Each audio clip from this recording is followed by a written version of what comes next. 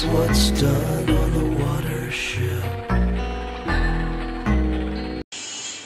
Hello everyone and welcome to the KEOGH show here for CKTV on YouTube, and today we're joined by none other than the founder of the Beatles Fest, of course Dylan Fest, and of course Trad Fest right here in Moville. It is of course the one and only Gerry McLaughlin.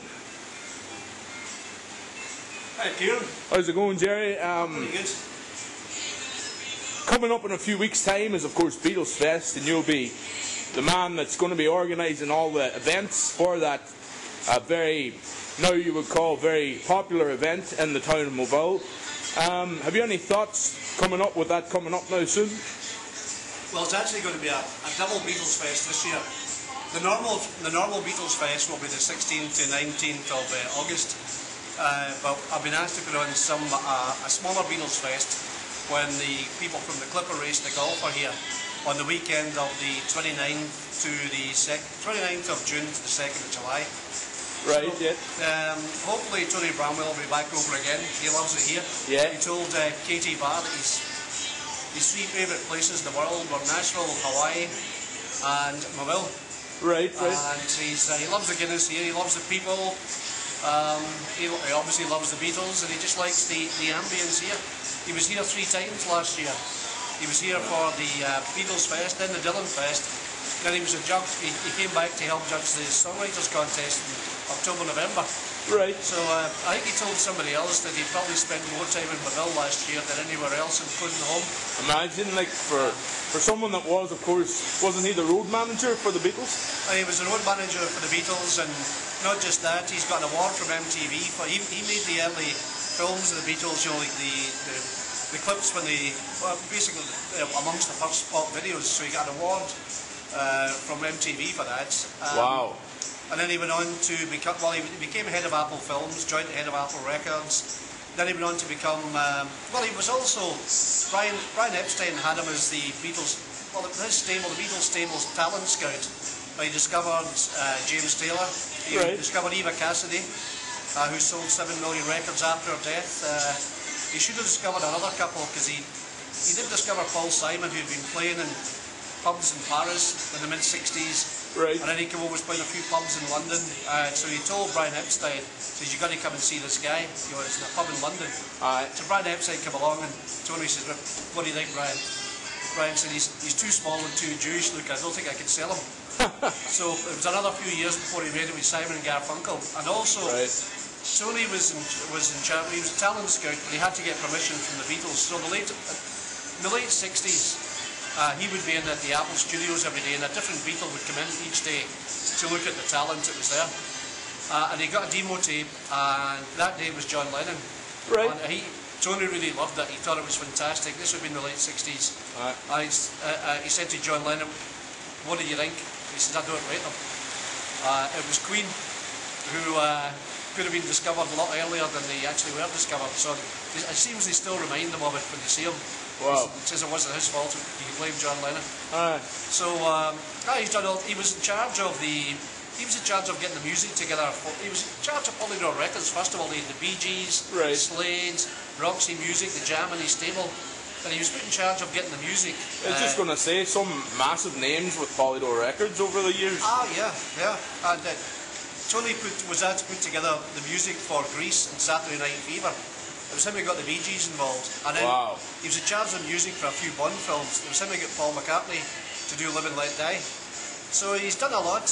He's still doing a lot in his time. And to have him here in Moville each year, thanks to you, Gerry, is a big thing, you know. Well, the first year he came over was, 2010. He contacted me and said, do you want me to come? Yeah. So I asked him what he did, because these people usually like me to talk with them up top. So it seems just before that, Paul McCartney had asked him to come to Nashville. He said, I've never played here before, Tony. And Tony was a childhood friend of his from the age of 7. And so Tony went over. Paul said to him, why don't you come back in another 2 weeks? I'm doing Montreal. And he said, sorry, Paul. He says, I'm doing the Beatles Fest in Moville. Right, imagine. That's saying something, isn't it?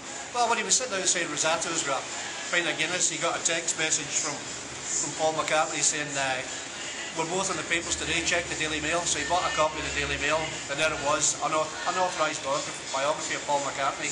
There was quotes from Tony about Heather Mills, who he didn't like.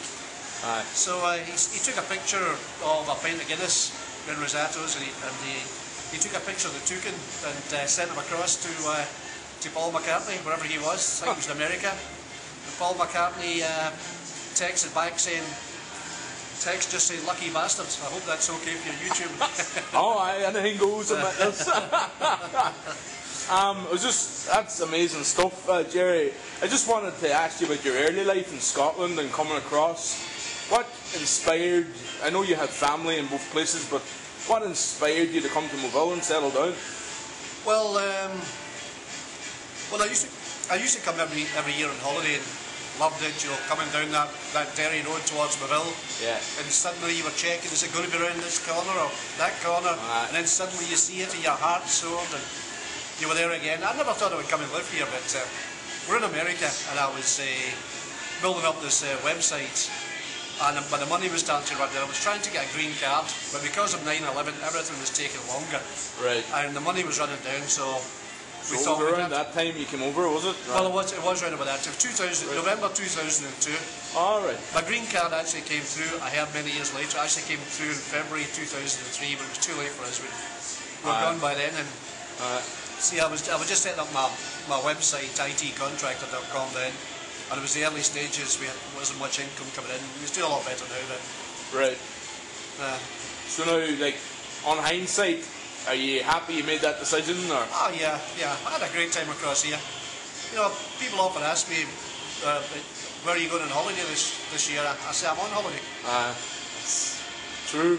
On a night like tonight, it's not much of a holiday with the rain, but no, you got to take it off with the spring. That's exactly. I mean, if this was, if we had great weather here, it'd be one of the world's top resorts. I mean, with the scenery and I'll say my brother-in-law, he's from San Francisco, Raven, and he says that.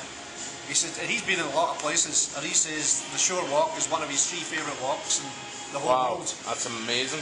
He's been it's a big statement. Oh, it is, yeah. As far as you go on through the years then, and we can talk about the different festivals that you've organised in the town. So we may as well start with the early one in the year, Trad Fest. How did that come about? Well, it was somebody from Derry organised a Trad Fest. He had it in 4 pubs, but it was quite expensive. I think it was something like the musicians got €100 each, 4 musicians, 400. There was 3 sessions, Friday night, Saturday afternoon, and Saturday night. So it was £1,200, and I think after 2 years the pubs couldn't afford it. I mean, I went to see one session, the Saturday afternoon session in the Barracuda. Right. And I was the only one there with 4 musicians. I didn't feel I could leave. I felt I had to clap after every song. So obviously Barracuda couldn't have made much out of that. Right. So it looked in danger of collapsing. So I thought, well, I don't know any trad musicians. Well, let's see if we can keep it going just till somebody else grabs a hold of it and can run with it. But nobody's come forward yet, so it's still me. Right. Very good. Well, it's. It looks positive for the future for that. And then we go on to talk about the next one then, which will be Beatles Fest, which is coming up in a few weeks' time. Can you give us any insights into what's happening with that? Well, it's the only annual Beatles Fest in Ireland. I've got a couple of guys from Dublin that want to come up and play. Wow. A guy that's Beatlebug Radio, he's part of that, so hopefully we should get some good publicity. Right. Hopefully Tony wants to come, but I haven't had confirmation from Tony Bramwell. I'm hoping he'll come. Right. And we'll get quite a few good acts for that. The Dylan Fest was actually the first one. That was in 2007.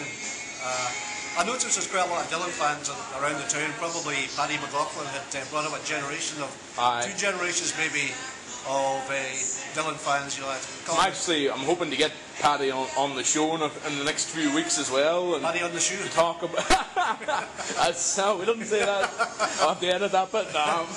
Before Paddy sees him. I'm sure he won't mind. But I do hope to get him on because he has a good knowledge of music, and I'm trying to cover a good few of the music people around the place in the next few weeks, And was talking to Raymond last week, Raymond McGroarty, about his past in the show band, dance bands and that, and now yourself, who kind of brings it all together. And so, as far as the Dylan Fest goes, what about How's that coming along over the years, or what's the story? Well, with that? I got the idea. I noticed there's lots of Dylan bands in town, a lot of Dylan songs played.